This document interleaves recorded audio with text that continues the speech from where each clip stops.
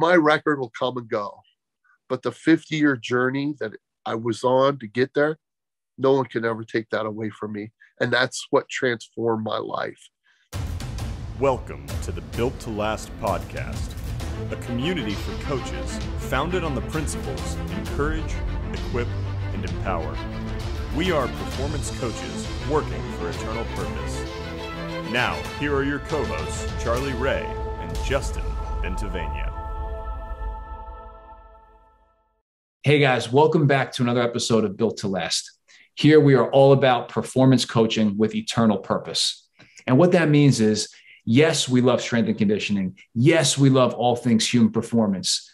But what we love more than that is learning about the God who created us and talking about him and seeing how he's interwoven into all these passions that we have in our life, whether it be our family, our career, all these things, God can be found in it. And when we use those things to glorify him, he teaches us some phenomenal things. And what we did today is we talked to Coach Bill Gillespie, who has been coaching in this profession for over 30 years. And if that name doesn't ring a bell, on January 22nd of 2022, Coach Bill Gillespie set the all-time world record for the bench press. He benched 1,129.8 pounds at the age of 62, guys.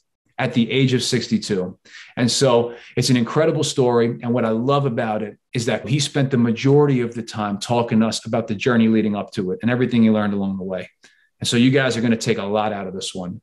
What I wanted to do, guys, is I wanted to be quiet. Whenever I have somebody at that point in their career talking to me and sharing their wisdom, I don't want to talk much. And so what I did was I just let Coach go. And I think that you guys are going to find that there's not enough pages in your notebook to take notes on this one because there's so much. And so if you're not familiar with Coach Gillespie and his background, I just want to give you guys his bio real quick. Coach Gillespie was a 4-time All-American and 2-time small college national champion at Liberty University in the shot put.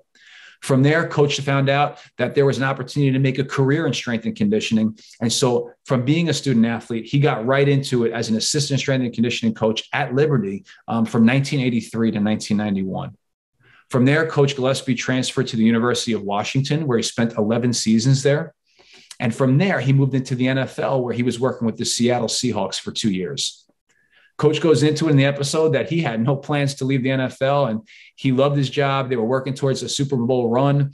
And then he got a call from his mentor back at Liberty asking him to come back.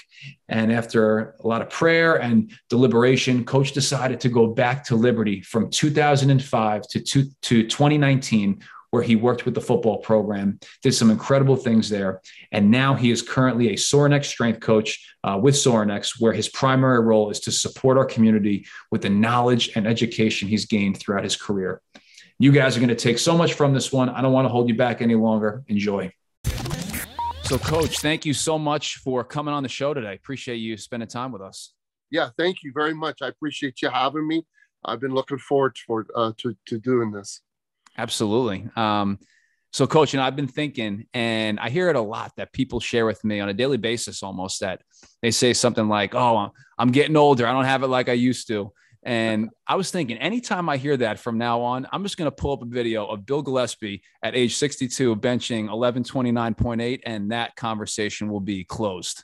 So, so congratulations. Thank you. I remember when I was 27 and I thought, man, I'm getting old. I mean, I feel so beat up and wore out. I'm getting old. And I realized I wasn't old. I was at the probably peak of my life. And I said, I'll never say that again, ever.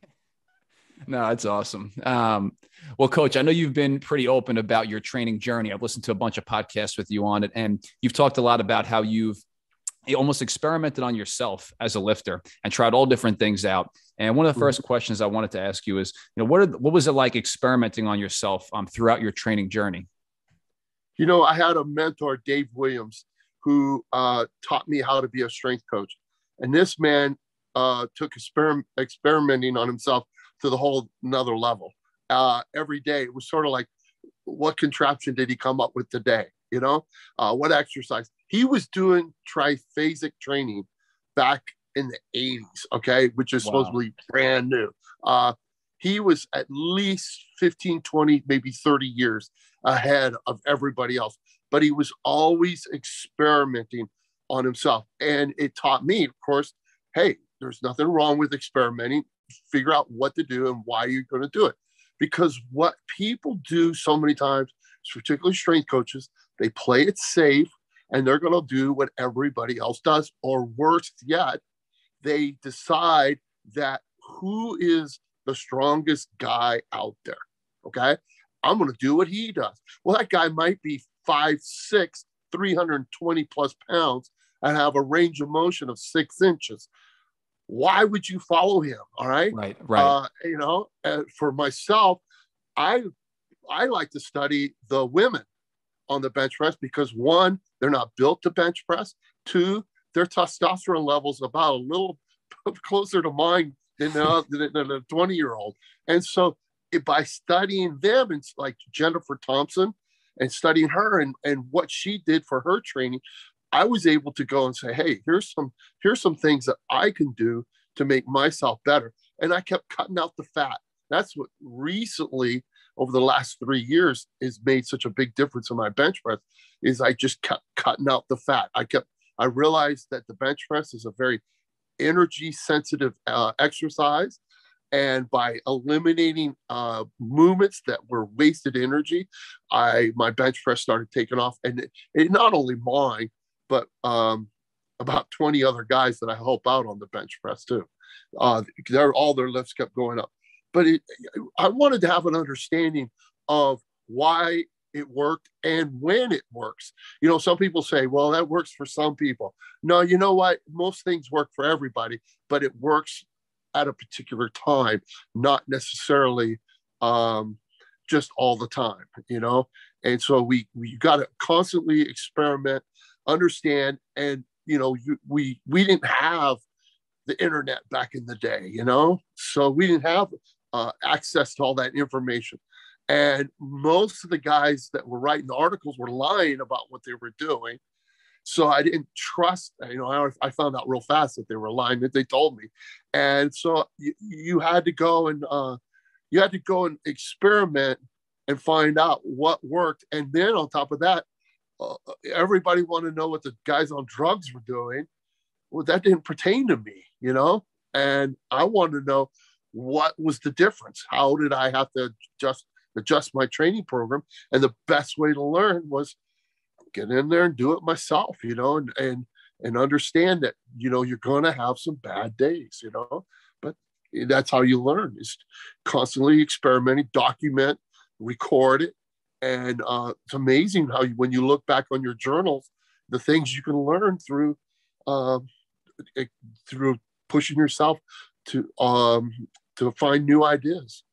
And that's exactly what I was thinking, Coach, as you were talking. I mean, I have all my old training logs from years and years ago, close to when I first started lifting, and to just see the numbers I was hitting, little notes I made on certain things. I'm still pulling from that and using that 10 years later. And I'm sure for you over your career, you have tons of notes like that. And I'm sure you've learned a lot of lessons along the way to reach an all-time world record at 11:29.8. I mean, what were some of the biggest lessons that you learned along the way? Don't tell God what you're good at. All right. I did in the 9th grade, I did 600 push-ups a day. I've been bench pressing since I was 14 years old, and came out of college as an All-American shot putter, went to the first drug-free nationals and benched 341 pounds and didn't have a bad day. I just sucked at the bench, I worked hard at it. I just wasn't very good at it. I wasn't a natural. I put in about 10 to 12 more years, and my bench was stuck around 440. It's still not very good. And it was when I got the chance to sit down with a former Soviet Union weightlifting coach, and we were taught how to design programs. And it was during this time that I decided I was going to reinvent how to train the bench press. And I was going to pretend like I hadn't been told anything. Wow. That I wasn't going to just go from scratch. and I was going to reinvent how to train the bench press. And I remember sitting there just going, okay, what are the facts? Let's start with the facts. What works? What doesn't work? And I started designing a program off of that. And right after that, man, my bench started jumping 50, 60, 70 pounds a year. And people were just like, what's going on, you know? But it was the fact that I was understanding program design to maximize my bench press. And that's when it started to take off. The other thing I learned was that 300 pounds is 300 pounds today, is 300 pounds tomorrow. If 300 pounds beats me, then, and I got to go home and I got to look myself in the mirror and I go, okay, what's got to change? Something's got to change. And it's not the 300 pounds. Mm-hmm. It's me. I Right. got to change. That's good. And so what I had to do is I had to go and reevaluate my life, lifestyle, commitment, my training program. All these things had to come into play so that I could come back 2-3 weeks later and beat that 300 pounds. Now, the cool thing about this is this. The Bible says that bodily exercise profiteth little. I absolutely agree. If you just are going for the physical aspect. But when you understand what is the consistent variable in this situation, it's not me. It's Christ. All right. I'm the inconsistent variable. So when I live an inconsistent life, I'm the one that's got to look myself in the mirror and go, what do I got to do to be more like Christ? What has to change in my life? And so I've used this lifting to help myself to understand my walk with Christ, to understand how I can become more consistent. That's phenomenal, Coach. And it sounds like, as I'm hearing you speak, you're talking a lot about ownership.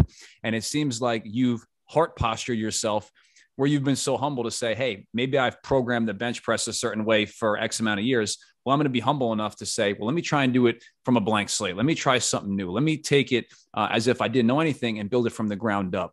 And I think that's a really wise lesson for us to learn in any area of life. Like you said, lifting is going to teach us about more than just the weights.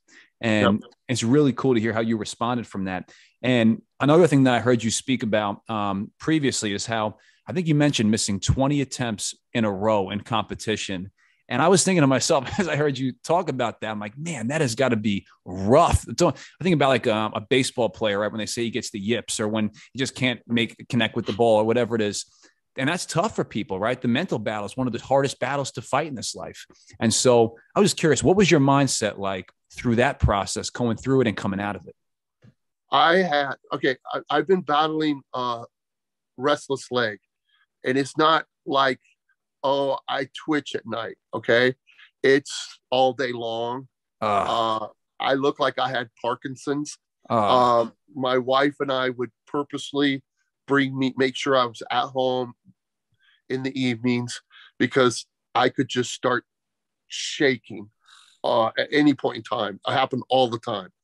And so I had that going on. And of course, I ended up seeing 7 different doctors. 6 of them told me it was me. It was me. It was, they'd go after the low hanging fruit. They tell me I should quit lifting.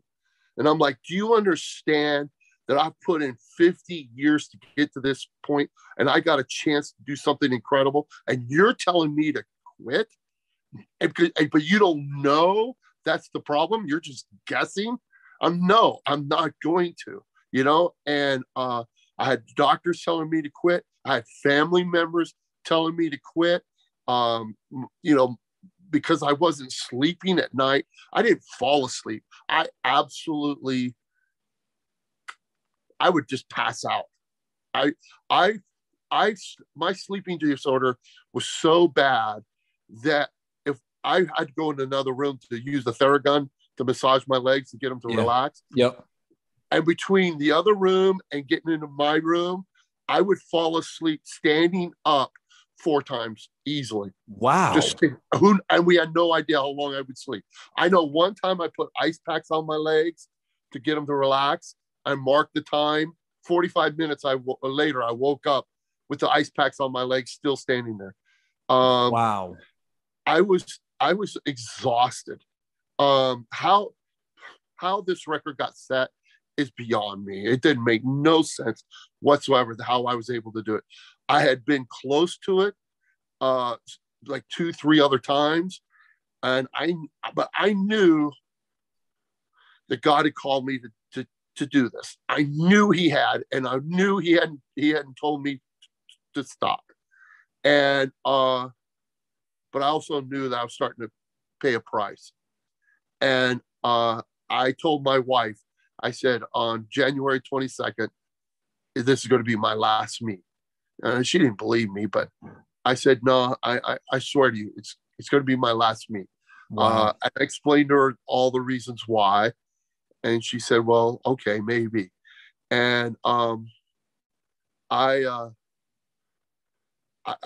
went into the meet, and the day before I had visited North Carolina State, was meeting with their strength coaches.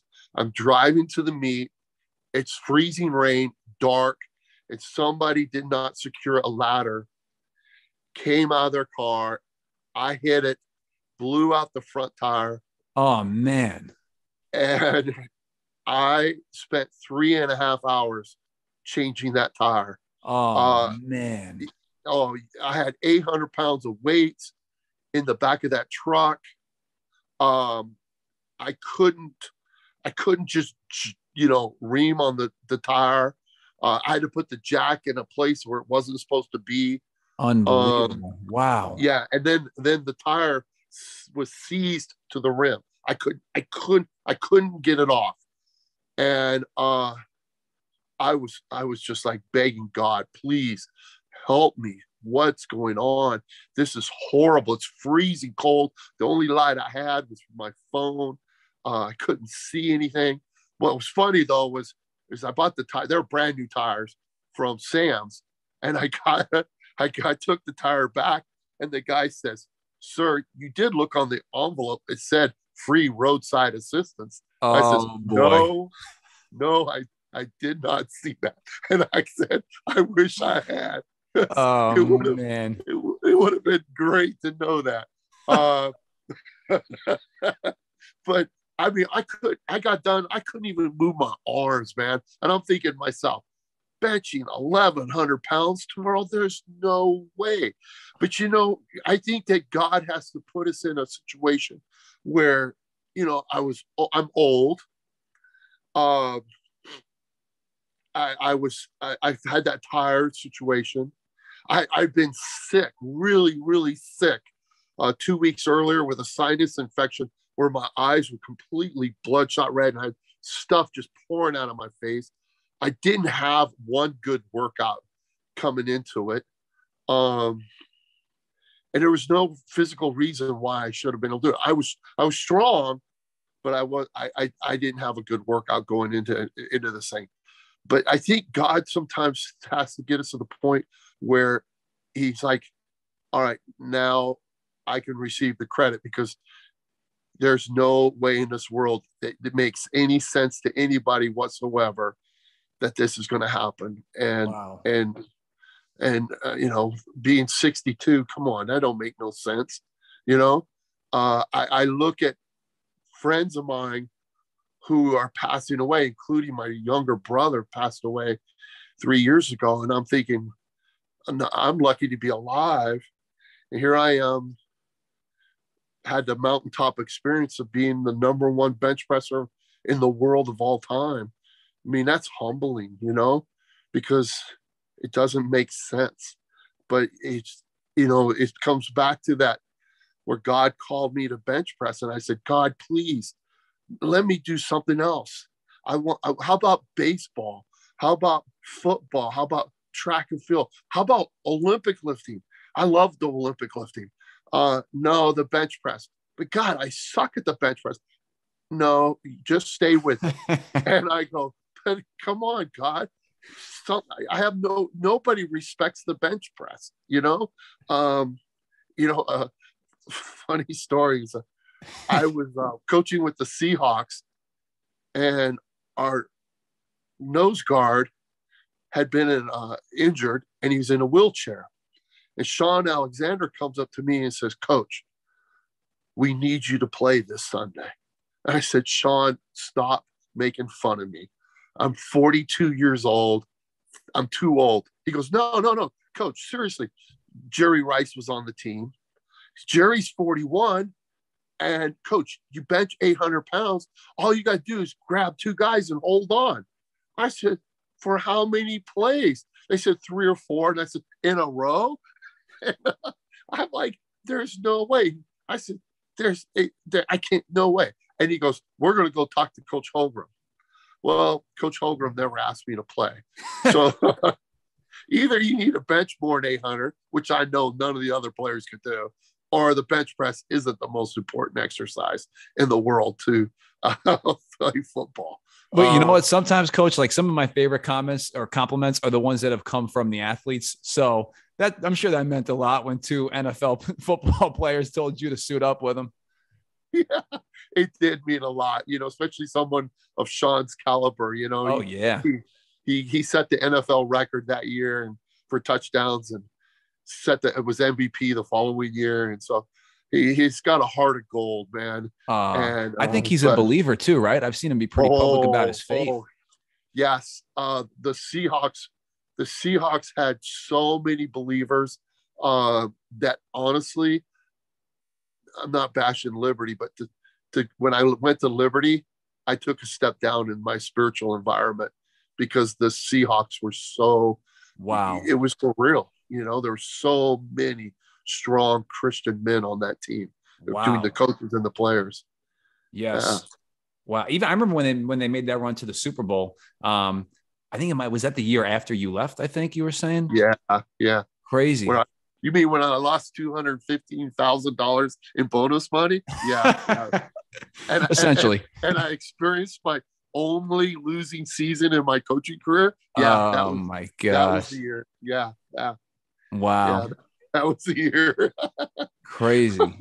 Yeah. I remember though, even throughout just following along with some of the things with the Seahawks organization, they've even put some stuff out in the media of the team, doing things with like Bible studies and having a bunch of guys speak on their faith. I've seen a lot of stuff from the Seahawks, like I said, especially when they went to the Super Bowl, about putting stuff out about their faith. It was real. It was real to them. It was Jim Zorn, the quarterback coach, he was for real, man. And I watched him walk the talk, and he was there was just so many guys. And wow. If you didn't, Trent Dilfer and Matt Hasselbeck, great Christian men. They ran what was called the Daily Bread Club. And wow. They had by 9 o'clock, you had to be able to, they could ask you some question relating to the story of the Daily Bread. If you couldn't answer, you had to put $1 in that box. And oh, that's good. Yeah. I remember one of the players walking in with $3 $100 bills, and says, puts it in the box and says, don't ask me anymore. Oh man, he bought himself about a year right there. Yeah. Oh my gosh, that's a cool story, Coach. Well, hey, one other question I wanted to ask you in the lifting section is, I'm a lifter myself, and so I'll take out heavy attempts, and I know just from my own experience, when I'm walking out something that's pretty heavy, right, there's a certain mindset you have to be in. There are times you get the jitters before you take it out, and it's a test. And thinking about all the weight you've lifted and all the maximal attempts you've taken, you're no stranger to what that feeling is in your gut when you're about to do something that, can be a little scary, a little dangerous, but I think it's good for us. And so I was curious, what would you have to say on the mindset of taking heavy attempts, and what does that do for a man or a woman? All right. The worst thing you could do is get psyched up. All right. If you have to get psyched up or play the right song, that's so superficial. It's unbelievable. No, you have to go and Psalms 46:10, be still and know that I am God. And if God called you to do it, relax. I know it sounds crazy, but embrace it. It's okay to be afraid. Okay. It's okay to feel the jitters, but you're either going to use it or it's going to use you. So you embrace it and you're like, it'll allow you to do something incredible through it. I had a test done on my ability to focus. And they got done and they said, Coach, you have no fear at all. And I'm like, I'm sitting in a room by myself answering yes, no to these questions. What's there to be afraid of? And they said, no, you tested out better than any world-class athlete we've ever tested. I'm like, wow, that's pretty incredible. They said, aren't you the guy that lifts those heavy weights? And I said, yes. And they said, what's happened is because you've done this for so many years, you know how to mentally get yourself into that state. You don't have to go and psych up. In fact, they said, I bet you caffeine just really wreaks havoc on you. I said, yeah, it really does. They said, because a little caffeine with you goes a long ways, and you can take it to a place where most people can't go. And so as years go by, you don't need hardly any caffeine to go through one of these, a heavy workout, because you already know where you got to go mentally. And it's like that big attempt on that last record attempt. I knew where I had to go, and it took me a while to get over it. But yeah, for like 4 weeks. But yeah, it was pretty. It's people sit there and think that it's all about the physical development, but there are things occurring in your life that are bigger and better than just the physical. Your ability to focus, your ability to handle setbacks, your ability to handle bad days. Man, people ask me, have you had bad days? I said, shoot, I had a bad decade between the ages of 49 and 59. I just thought I thought, well, I'm just getting old. But reality was I was working like 60 to 70 hours a week or more trying to help the football team get to go to FBS, So you just have to understand there are going to be bad days, so especially as a drug-free athlete. You're going to have some bad days. So teaches you a lesson, it's like every day, and your ability to overcome them. Then you're going to take this and hopefully take it to the rest of your life and other aspects of your life and apply it, so it makes you a stronger person, a stronger father, so stronger husband, stronger leader. Amen. Amen, Coach. That's great advice. There's a lot of lessons learned there on your journey, and we'll get to a couple more of them at the end. But one of the things you mentioned there towards the end of your comments was being at Liberty and helping them climb as a program. And one of the things I wanted to ask you what it was like of being a student athlete at Liberty and then working there for a large majority of your career. What was that process like? I loved it. I loved Liberty. I did 2 tour duties there. I went there as a student athlete. I stayed in coach. I actually was a track coach for a while too. Wow. And then, I was the head track coach. There's only been now 4 head track coaches in the history of the university.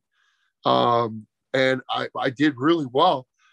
So well that University of Georgia heard about my success and asked me if I'd be interested in interviewing to be the track coach. And I went to Dr. Falwell and I said, no, Dr. Falwell, I really think that strength and conditioning is where my calling. And he goes, okay, you'll start tomorrow. So that worked out well. Yeah. But I loved it there, man. I felt like I had a purpose. I had a calling, and the second time I came back, I was a little reluctant to want to come back. I was with the Seahawks. I was enjoying the NFL, and Dr. Falwell called me in his office and sat me down and said, Bill, I'm going to ask a big favor of you. And I said, what's that, Dr. Falwell? He goes, I'm going to ask you to walk away from the NFL and come back to Liberty. And I said, whoa. I said, Dr. Falwell, I hope you understand Liberty is one of the 5 worst football teams in America right now. And I says, we got a shot at the Super Bowl and I don't have to leave. And you're asking a lot. And he goes, I know I am. But he says, let me explain to you why I want you to come back. He said, we have been successful in music, almost every sport except for football. And he says, when Virginia Tech wanted to raise the academic standards and increase student enrollment, he says, they don't go to the student recruitment office. They go to the football coach. They give the football coach more money and tell them to win games. And then young people will want to come to school there. And he goes, and as they come to school there, then we're going to send out missionaries in all aspects of life, doctors, lawyers, teachers. And we're going to reach the world for Christ. And I need you to help me to reach the world for Christ, because I can't get 3-4-star athletes to come here. We can develop them, but we can't get them here. And I thought to myself, I said, man, to have a bigger calling than just a job sound really cool to me. Because I really cared about Liberty football. I really cared about reaching the world for Christ. So I walked away from the NFL. I walked away from the opportunity to make a lot of money. And I came back, and the first year was, oh my gosh, here I went from playing the Packers in the playoffs to going down to Presbyterian, no offense to Presbyterian, or in some other schools, and looking like we were playing in a high school stadium. And I'm like, what? We're riding school buses to go to the games, and I'm just wow. Like, what did I get myself into? I went from riding in Paul Allen's personal 747 with first class seats all the way through the plane, with live satellite TV, food that you catered on there like you can't imagine, and to getting on a bus with hardly any AC, thinking, what did I get myself into? This is the stupidest decision I ever made. And then the Seahawks ended up going to the Super Bowl. We went 1-10, my only losing season in my career. And I thought, I made the stupidest decision in my life. It was horrible. But my kids got a great education for free. And I helped the program to go FBS. And we watched the team win its first conference championship. After we won the first conference championship was, I think, the first year they ever limited enrollment at Liberty, because so many kids started to enroll there. And then we went to the playoffs in 2014 and beat JMU in the first round. And that was the first year they ever raised the academic standard at Liberty. And so Dr. Falwell's vision of reaching the world for Christ, I know had to be coming true, because the two things that he said were going to happen was happening. So I thought, here I am. I'm doing exactly what God wants me to do. It's not, it wasn't full of glory. I'm down in the basement. Sometimes I didn't even see the sun all day because we didn't have no windows. But it was my calling and my opportunity to do what I needed to do to help reach the world for Christ. Unfortunately, I got to say this carefully, because I don't want to sound bitter, but I was promised that I would never get fired, and I did. Yeah. And it wasn't handled very well. Yeah. I got 2 months severance, and they announced I was retiring. And I'm like, I didn't say I was retiring. It was unfair. But if I stayed bitter, and it wasn't going to help me none. And after a while, I decided that I wasn't worried about what Liberty could do for me, I wanted to know what God wanted me to do for Liberty. That was my focus. And so that was my prayer. And now I've moved on. I have an incredible job working for Sorinex. I love it. And I wouldn't go back. I wouldn't go back. Not that I'm against it. I just love what I do. I love what I do. I get to go visit college and NFL teams. And I've had plenty of times with some strength coaches who sat me down and said, I want you to talk to my staff and make sure you tell them about Jesus. Wow. That's incredible. Yeah. I mean, we're talking ACC schools. Wow. And yeah. So it's been an incredible opportunity for me to share my faith. I take the coaches out for lunch, and I'll ask them, hey, do you mind if I lead us in a word of prayer?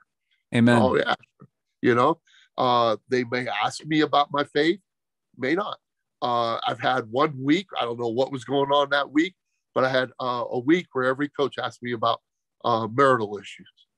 And I'm like, well, they're going to bone up on my marital counseling. So, you know, it's just been an incredible journey, and I appreciate it so much. I would consider going back to the NFL because I enjoy working with the grown men. But the college guys, it would have to be a very unique situation, right, for me to want to go back. Wow. Well, Coach, a couple of things stand out to me there. You know, number one, a great tip for everybody who's listening. You know, if you're out with a coaching staff, if you're out with parents, donors, whoever it is that you might be taking out to lunch, whatever it is, it's a great opportunity to just ask people if you can pray over the meal, if you can pray for them, because you never know what conversation can come from that. And like Coach said, maybe it does go in that direction. Maybe it doesn't. Maybe a couple of weeks later, someone calls you up because now they know you're a believer. But it's just a great opportunity to just, who doesn't want to be prayed for, you know? Sure. And so that's the first thing that stood out to me. You know, another thing, Coach, that you mentioned when you were walking through the experience in the NFL and the catered food and the first class seating, and then switching it up to the school bus, you know, honestly, as you were talking, it made me think of how Jesus stepped down from glory, right? To walk on this earth, right? They said he didn't have a place to lay his head. He wasn't accepted in his own hometown, right? His own siblings didn't believe in him, the whole bit. And then he was crucified for doing nothing wrong. And so, you know, there are going to be times in our life where we go through those seasons where it's like, God, this doesn't make sense, or this is quite humbling right now. But you know, look at all the things that God did with you at that time at Liberty, and the lives you've changed, and seeing that vision come to pass. And so it's inspiring hearing your story, Coach, because I think we can all take a lot from it. Thank you so much. I appreciate your encouragement. No, absolutely. And so to that end, you know, I can just tell, like you said, you love what you do now. I can tell you love coaching. The passion's just really exuding off of you. Why do you coach? I was called, I got saved right out of high school. And I think this is gonna bleed over to another later on. Okay. So, but I'm gonna have to share it right now. Let's go. Let's do it. Okay. My father was a bad guy. He had 6 arrests, and he got saved. And I thought this Jesus was a crutch. I never went to church ever in my life. I didn't know anything about the spiritual life. And I thought this Jesus was just a crutch because I didn't think he was strong enough to get his life straightened out. And then about time graduation came around, that we were poor. And I heard my mom and dad say they had $7 to their name. That afternoon, my dad comes home from work, and he has a little Timex watch, blue Timex watch, and he hands it to me. And I was kind of upset about it. I'm like, why'd you buy this for me? I wanted dinner, you know, I want food. And he goes, just because. And I said, no, why'd you buy this for me? And I wasn't looking for this at all. And he caught me blindsided and said, I got it because I love you.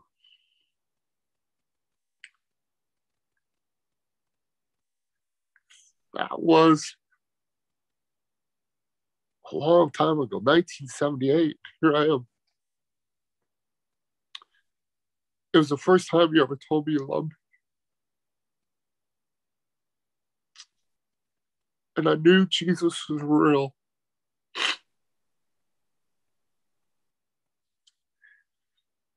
And when I knew he was real, I wanted him in my life. Within a couple of weeks, we were in a Wednesday night prayer meeting. And they were talking about the rapture. I'd never heard about the rapture. And I stood up in the middle of the sermon and I said, I'm not saved. I want to get saved right now. Everybody was shocked because I was a good kid. And the pastor said, I'll talk to you afterwards. That was July 5th, 10:05 p.m. I accepted Jesus Christ as my Lord and Savior.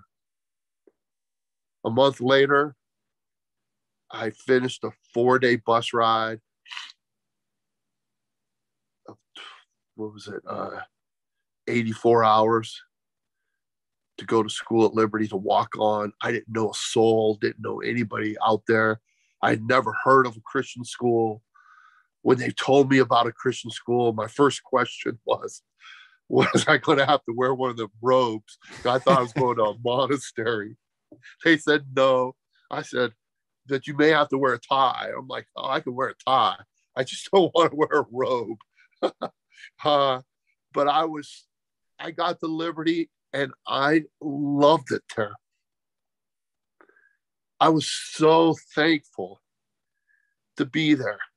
I didn't have any money, no way to pay for my education. And they told me I was going to have to pay for it. I'm like, they were like, maybe your mom and dad can help. I said, man, I'm bad off, but my mom and dad are worse off than I am. They said, what are you going to do about it? I said, I don't know. But I know this, I'm here to stay. And I'll do what I have to do. If it means go to school all day, then go to football practice in the afternoon and work all night and just don't sleep, that's what I'll do. But I'm not leaving. I'm going to make it. And it all worked out. And I loved it. I loved it there. In the transformation in my life, people complained about the rules. Man, I embraced the rules, man. I need someone to tell me what was right and what was wrong. I didn't know the difference. Whatever felt good to me, whatever benefited me was right.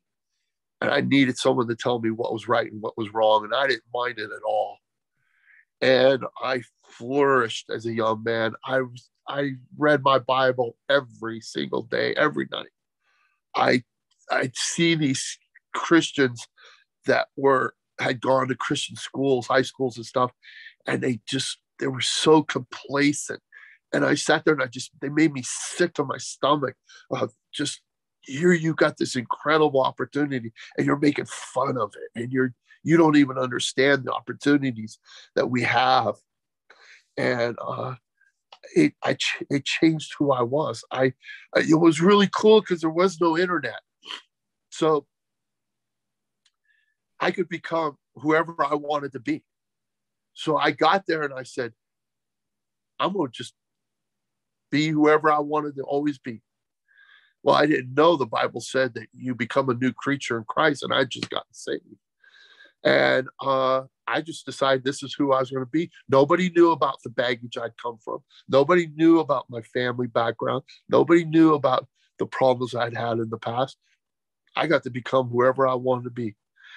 And it was a really cool opportunity to grow. And years later, we go back to visit my family, and my kids would go to my wife and say, man, are you sure dad's from this family? He's nothing like that. And she'd tell him, she goes, that's why your dad got on that bus. Because he wanted a change in his life.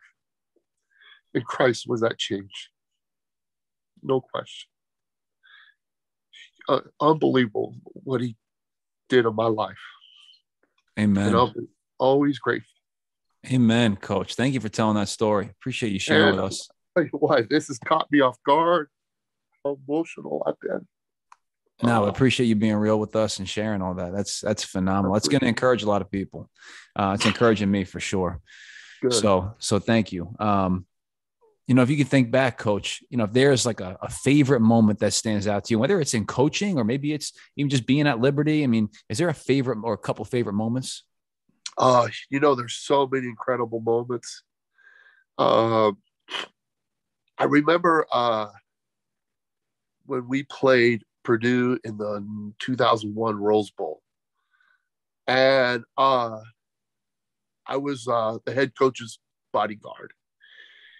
But they had 6 police officers to be my bodyguard and a zillion around him, So it was kind of weird, but we just smacked them, Purdue. That was Drew Brees was on that team. Wow. And it was pretty special. And I remember we were in the end zone, looking up to our fans, celebrating with just the head coach and myself, celebrating with the fans. And I had tears rolling down my face. And I thought to myself, what if this was Liberty? Then it would really mean something. People would understand that it meant something bigger. I had no desire, no thought of ever coming back to Liberty.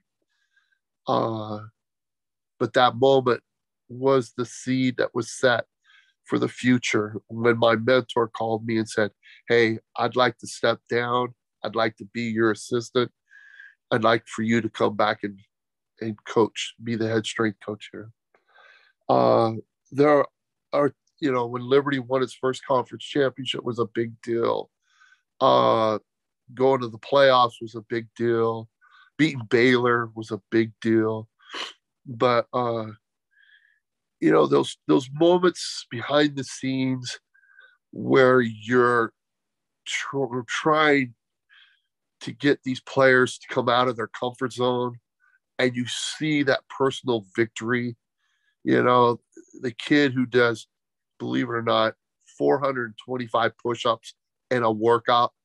Oh, and he had a broken arm and he did it with one arm and he's screaming in the back, won't quit. You really, man, you just go, that's what I'm trying to instill. That's what I'm trying to create. You have to change the culture. You got to explain to them, I don't care whether that rabbit can climb a tree or not. You're climbing the tree. Find a way. But I can't. I don't care. Find a way. It was something I learned when I was lifting. I hit a wall. What do? I can't get over that wall. Going left or right is compromised. I can't compromise. What do? You fall on your knees and you beg God, show me how to get through that wall. And God will show you, oh, here's a door right here. Oh, I never saw that door before. No, nobody's ever seen that door before. That's incredible. But he reveals those things to you. And that's what I'm trying to get. I tried to get these players to see and understand. And when you saw that occur in their lives, it was crazy. It was awesome to see the changed lives of the individuals when you challenged them to come to do things that they just thought that were. What I did was I coached safety. Okay. I was just over cautious about safety. All right. I did it on purpose. So when I asked them to do something that was nuts, like, there's no way. I did it on purpose because I wanted them to go and say, shoot, he really cares about my safety. He wouldn't ask me to do this if he didn't care. That's a great point. He must believe that I'm capable of doing it. That's a great point. Yeah. That's a great point, Coach. This thing's jam-packed. This thing is jam-packed with takeaways, and I'm glad we still got a couple questions left here. How do you use your platform that you have in strength and conditioning, being an all-time world record holder? How do you use that platform to share your faith? Remember, our identity is not in what we do. It's in our relationship with our Lord and Savior, Jesus Christ. I did a podcast recently, and the guy said, well, you now that you've set the record, this must be your identity. And I said, not at all. I said, my identity is in my relationship with my Lord and Savior, Jesus Christ. My calling is the bench press. And what most people don't understand is when God calls us to do something, he says to present your body a living sacrifice, wholly acceptable unto him. That's right. And I don't think most people understand the depths. I don't mean a casual.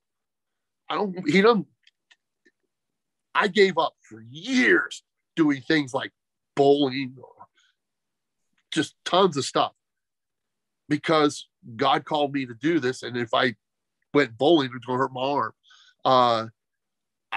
I gave it everything I had. And I think that that's important in as we go and our calling, because I think that that's what people see.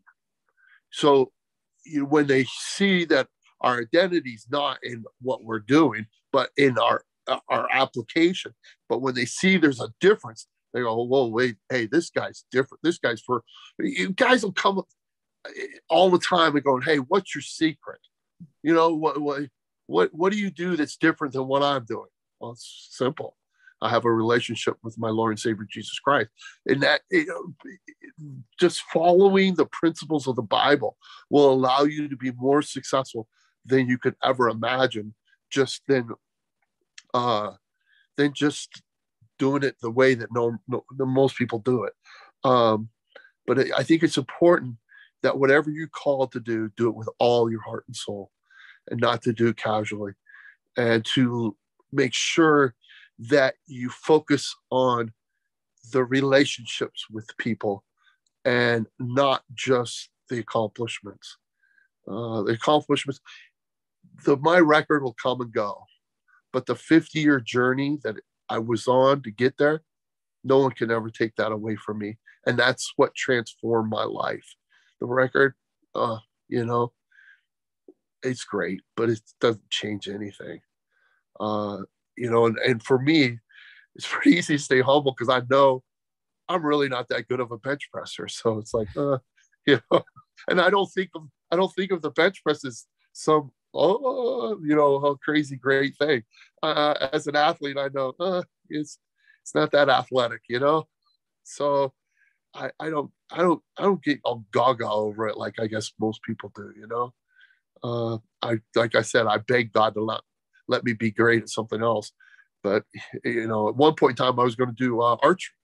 I was a pretty good shot with a bow and arrow. God said, no, why don't you do bench press? Bench press. Yeah. Coach, what's one of the biggest challenges you've faced? And how did you overcome that?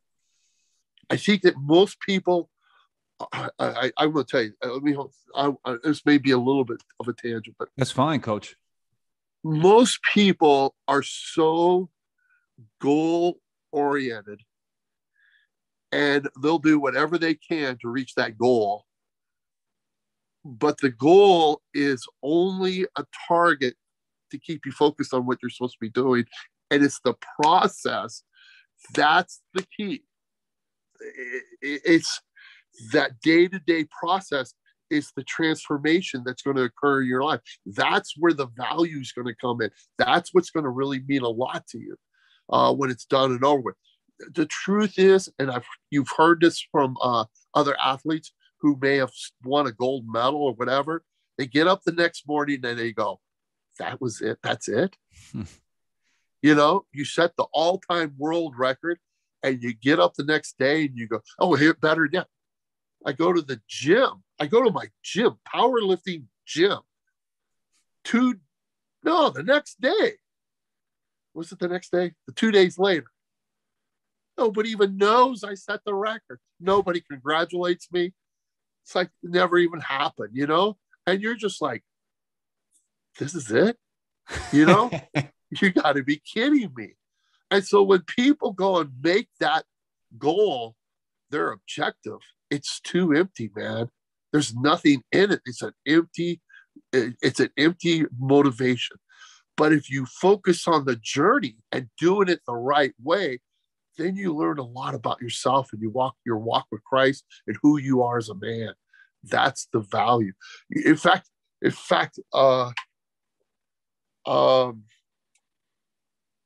when I got ready, after I missed the record 20 times, and I knew this was going to be my last attempt. I had one attempt left.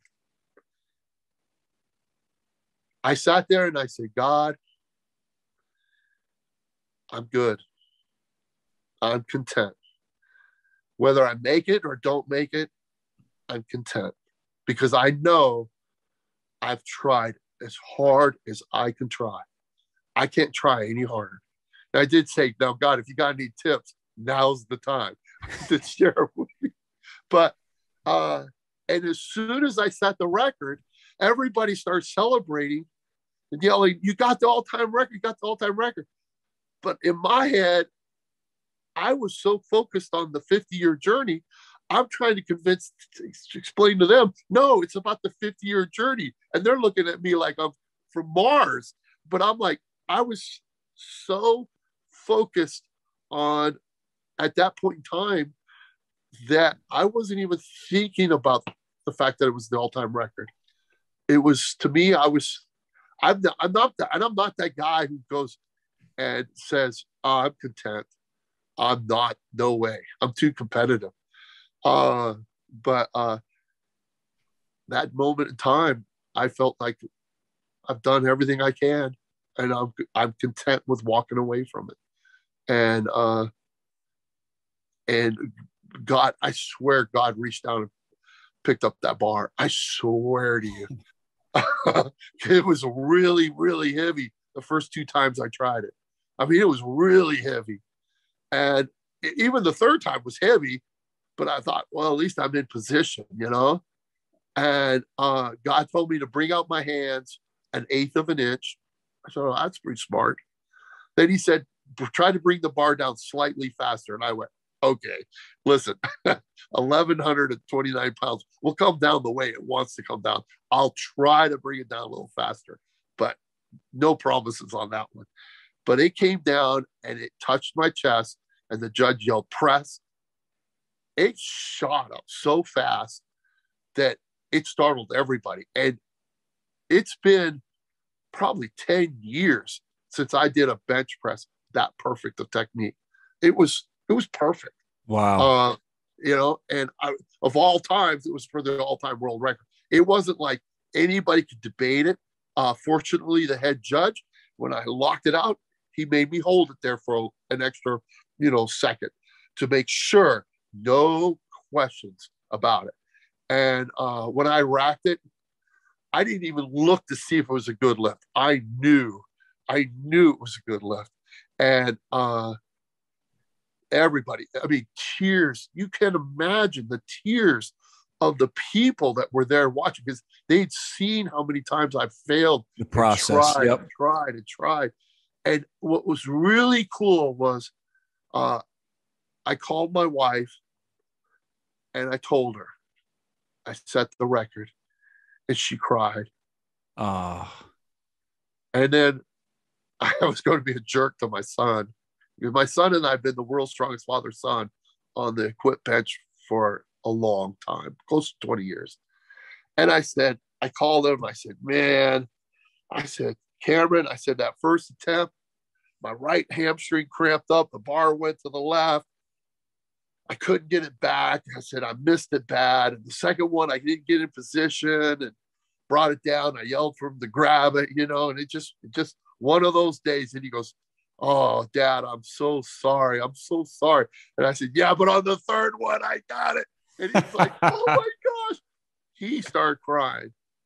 And then I called my daughter, and she started crying. And I'm like, because they knew how much I had invested my life into making this happen. And they were happy to see me, all three of them, happy to see me go and say, I'm done, and there's no, I still lift heavy and I still lift, but I don't I won't compete again, because it's like I dreamed since I was a little boy. I wanted to be the best in the world at something, and I always wanted to be strong. And God gave me that opportunity to stand on that mountaintop where nobody else has ever been. And I got to look around for over a month and go, wow, this is really cool. It was something that was between me and God.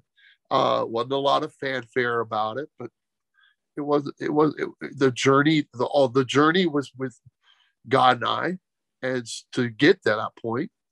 And I wanted to enjoy it with him, and it was a really cool experience. I enjoyed it. I appreciate it. But again, the record's gotten broke, but they'll never take away that 50-year journey I went through and the transformation that's occurred in my life. Yeah. No one will ever take. Now what I want to do is I want to figure out how can I communicate that to the normal person that doesn't lift weights. How can I share the journey so they're interested in hearing about it? Because I think there's some things I learned that would be helpful to them, Absolutely. Yeah. And even what you were just saying, Coach, about the journey and how it was with you and God, I mean, those are some of the most meaningful moments in my life. When I stop for a second, I reflect and I say, God, you were with me through that. You're with me through that. And I can just start listing them off. And me and my wife, we even have prayer journals now. So we'll even write down like a moment that was important to us or a prayer God answered. So we don't forget it because, time goes on and sometimes you forget, but I think that's really cool. And I agree with you. Those are some of the most special moments. And then earlier, when you talked about the process and having to go through trial and error and figuring out different ways to do it and being frustrated and giving it everything you have. And, reminded me of another podcast I listened to with Ken Manny at one point. I'm sure, Coach Manny. And, yeah. And he talked about the war of attrition. He's like, if you just hang in there and you just stay in there, you're going to come out on top. He's like, but you can't quit. And it's all about the journey. Yep. So, yep. Coach, you have been doing this for a long time now.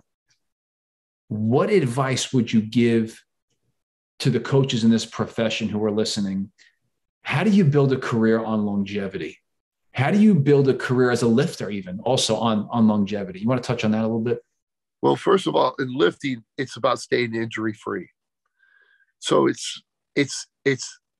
there's times when I would get anxious. My boss with the Seahawks used to tell me all the time, God doesn't want you anxious for anything, bud. And I'm like, oh gosh, and we get that way, where we start to put the goal ahead of the process.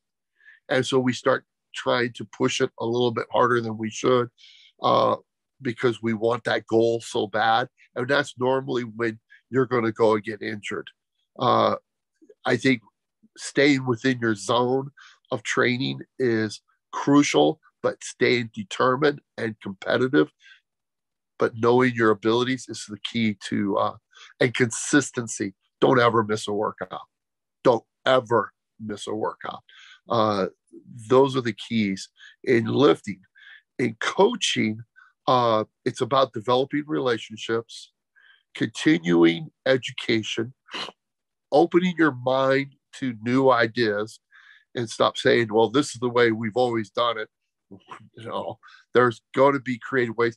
And then being able to discern when something new comes up is whether or not it's worthy of your time or not.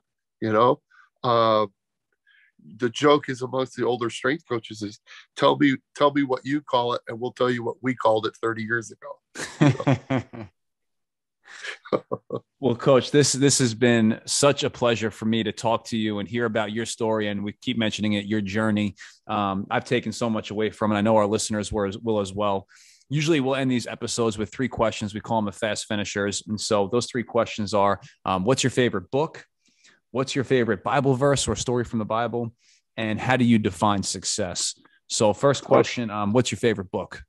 All right. I would say Wild at Heart. Bert Soren gave it to me to read. I don't read because I fall asleep. So I got it on Audible. And it talks about raising young men and how I'm really into this, helping young men become men, because that's what I did as a coach. Is I want to take young men and teach them how to be a man. Yep, that's a fantastic book. And for you guys who don't know, that's by John Eldridge. If you're looking for that book, it's called Wild at Heart. What I couldn't remember who wrote it, but yep, unbelievable book, and it's just so important.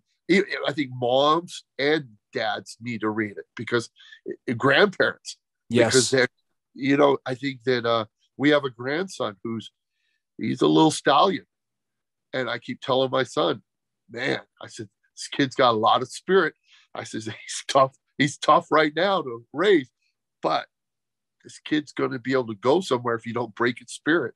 And I said, it's going to be hard, but you got to cultivate it, And I think the church, like they said, is too full of nice guys. Yep. And we need men. Yep. We need men in the church. Yep. Now. That's right. Time. Coach, I gave that book to all my groomsmen in my wedding because I liked it so much as well. I love that book. Awesome. That's a great pick. What about your favorite Bible verse or story from the Bible? All right. Now, my favorite Bible story is going to be similar. All right. About Adam and Eve. Now, I'm going to try to keep this brief. All right. But this is one of my presentations I use in recruiting, because I tell parents, I'm going to teach your boy how to be a man. When Adam and Eve sinned in the Garden of Eden, all right, God says to Eve, he said, all women will bear children in agony and pain. And I'm telling you, when my wife gave birth, I thought she was going to die. My son said, Dad, I thought my wife, I thought she was going to die. And it was so gruesome, so hard. I said, I told you. And yet, physically, I didn't feel a thing. Didn't hurt me at all. So when God says all women will bear children in agony and pain, the first curse doesn't pertain to me at all. Now, the second curse says, you will toil the earth by the sweat of your brow. And what I realized one day was, if the first curse was to the women, the second curse is to the man. And when it says you'll toil the earth by the sweat of your brow, I don't mean that life's going to be hard. It's going to be full of trial and tribulation. It means if you're going to be a man, you're going to work. Yep. And I tell my guys, I said, don't you dare come walking in my weight room, thumping your chest and say, I'm a man, because a man works. And I teach my guys, there's going to be times where you're going to work and there's nothing going to be in it for you. You're going to be redshirting. You're not going to be playing. And we need you to work hard so that you can make this team successful. Because one day you're going to have a job you can't stand. You're going to work for a boss you don't like. And you're going to go and get a paycheck, and you're going to think, oh, man, think of all the things I get to do with this paycheck. And you're going to go home, and your wife's going to take that paycheck, and you ain't getting a penny of it. I said, that's real life. I said, that's what you're going to be doing as a man. Ain't nothing in it for you. You're just going to learn to work. And if you can't accept that, then don't call yourself a man. And, I go into a little bit more elaborate than that, but you know what I mean? Well, that was pretty good, Coach. Yeah. It's powerful, and I never even thought of it that way until one day I was in the middle of a workout and I went, oh my God. That's how I feel right now. Yeah. With the way you're explaining it, 100%. I've never thought about it like that. Yeah. Yeah. So yeah. That's awesome. That is great stuff, Coach. Last question. How do you define success? I said it earlier about when I went in for that last attempt and I said, God, whether I'm successful or not, I know I've given it my best. And I think that you have to be honest with yourself and you have to say, am I giving it truly my best? And if you are, whether you're successful or not, you're going to have to, and you're willing to try, you're going to learn something through the failures. I could, people of the one success thing I have, I could show you 50 failures. And am I a failure or am I successful? But what I did was I learned from the failures and I got up. I didn't stay on the ground. A failure is when you refuse to get back up and try again. That's failure. So success would mean, are you willing to get back up and try again? You know, are you, what's it going to take to discourage you to get you to quit? You know, and I think, like Kid Manny said, you stay with it long enough, you're going to find success. Whether or not you see it in X's and O's or whatever records, you're still going to become a more successful person because of the quality of hard work that you put into it. There's value in the hard work. There's value in the process, and don't ever underestimate that time that you put in, energy you put into it, just because you didn't win. And Coach, to hear you, someone who's set an all-time world record, speaking from that perspective, that it is about the process. I remember even Jim Carrey said one time, he said, I hope everyone's rich and successful and famous and has everything they've ever wanted, only to realize that it's not that cool, you know? And so for people who have reached the top to say these things about the journey, about the process, it's so important for, I think, for all of us to hear it and understand that and take that to heart. And so thank you for sharing your story, Coach. Congratulations again on the world record. Thank you for everything you've poured back into this profession, someone who's still coaching in it. I'm just soaking it up, everything you're saying. And I just appreciate all you've done for us. So thank you very much. Thank you. I appreciate this time. You're awesome. And I thought this was, you did an incredible job. Oh, I appreciate it, Coach. That means a lot to me coming from you. Well, hey, Coach, if anybody wants to get in touch with you and talk to you more, maybe about something you said or ask you a question about one of your stories, what's the best way to get in touch with you? Probably email. My personal email is bgillespie800@gmail.com. Awesome. Very cool. And then, Coach, we usually end these shows with prayer. We just want to get all our listeners, whether they're driving in the car, listening on their iPhone, whatever it is, we always welcome them to pray along with us. And so is there anything that we can be praying for you and your family for right now? Yes, we're looking at the possibility of our daughter and her husband and our granddaughter moving back in with us. Okay. And so, yes, we're excited. We want it really, really bad, but we want it only if it's the right situation for them. Okay. We'd love to support you guys in prayer. So we'll pray right now. Heavenly Father, Lord, thank you so much for this opportunity we had to talk to Coach Gillespie and just glean from all his wisdom and his experience, Lord. Thank you, Lord God, for all that you've done in his life and the ways that you have grown him from a young boy, Lord God, into a man, and all that he's teaching us, Lord God, about what it is to be a man, what it is to coach, what it is to train, and how we can take so many things from these experiences beyond just the experience itself, Lord God. And so I just pray that you'd bless him and his family, Lord God. We just all want to lift him up to you right now, Lord God. We want to lift up him and his family.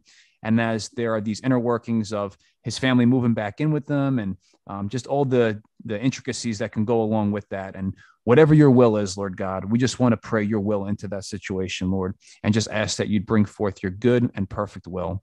And that everyone's hearts, Lord God, that are involved would just glorify you, God. And so we just thank you for this time. We love you. And it's in Jesus' name we pray. Amen. Man, thank you, Justin. Thank you for listening to the Built to Last podcast, where we encourage, equip, and empower coaches to live out their core values where they live, work, and wherever they build relationships.